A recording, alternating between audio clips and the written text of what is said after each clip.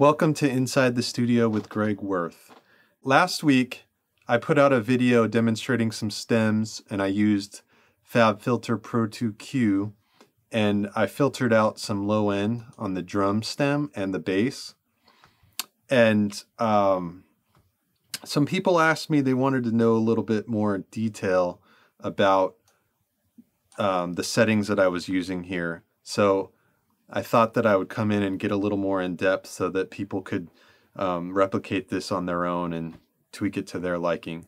So the important thing is when you got to pull it up in a multi-channel mode.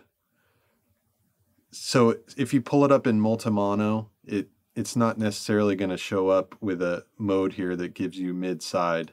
So you want to be able to change it from left-right and put it to mid-side. And then one thing is, if you hover over here, I always put it in this auto makeup gain, which it depends on the source whether you want to use it or not, but generally I always keep this on. Then I was cutting at 110 Hertz here. You go here and you select the kind of EQ that you want it to be, because you know it's basically an infinite amount of bands that you can create in Pro Q2. And so you select cut, and then I'm using an 18 dB per octave slope. I mean, you could go a little more gentle and do 12 or whatever. I mean, you could go all the way up to 96 and it could just be like a razor cut. But I just felt this was a sweet spot while still sounding musical, but clearing up a lot of that low end. So that's basically it. Now I'm going to get to another thing. Is somebody actually asked me a very clever question, and they asked me, similar to this Pro Q2 filter on the sides, what if I used the Brainworks Plugin Alliance Mono Maker, and how would that be different? So I figured that I would just give an example and let you hear it. So basically this, is an awesome mid-side type matrix. You can do a lot of different stuff. And I went ahead and bypassed all the parameters except for the mono maker section here. And I went ahead and set it to 110 Hertz. So it would match as closely as possible to what we have on the Pro Q2. There's no selection for slope, whatnot, but I assume that this is just a filter just like Pro Q2. That'll be the difference, is whatever slope is preset here. All right, so let's go ahead and create a loop here and take a listen. So I want to remind you how this all sounds without any processing whatsoever. So I'm going to take off the Abbey Road thing too. All right, so this is without, and then I'll let it loop once. And then I'll hit the Pro Q2, loop again, and then I'll hit the mono maker.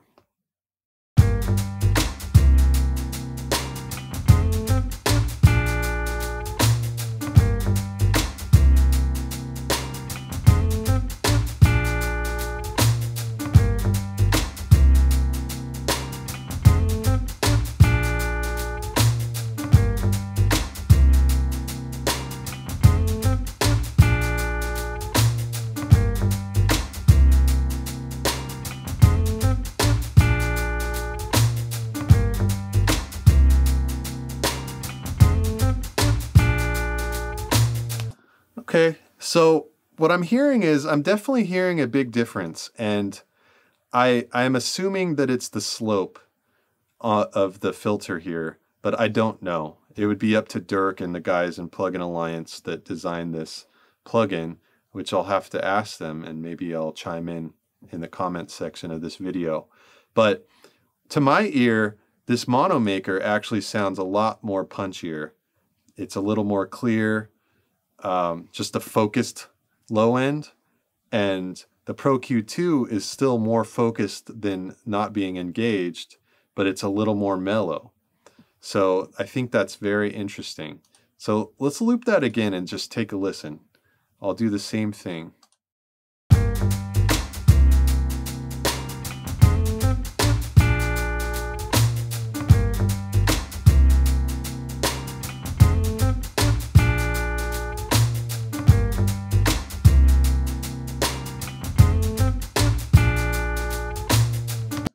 So again, it's very close, but I think it's very cool that somebody suggested to try this because, you know, how better to give an answer to a question than to just show it in an example.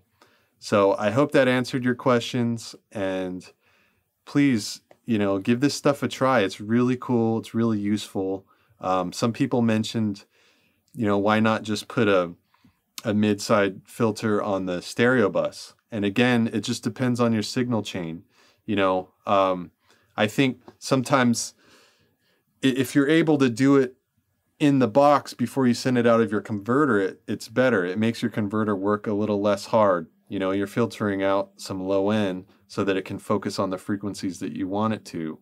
But if you don't have that option, then absolutely you can throw it on the stereo bus. I have the TK Audio Tequalizer, and I use that all the time, and that's great. So thanks for watching Inside the Studio with Greg Wurth, and please subscribe to the YouTube channel and the newsletter, and I'll check you out next time.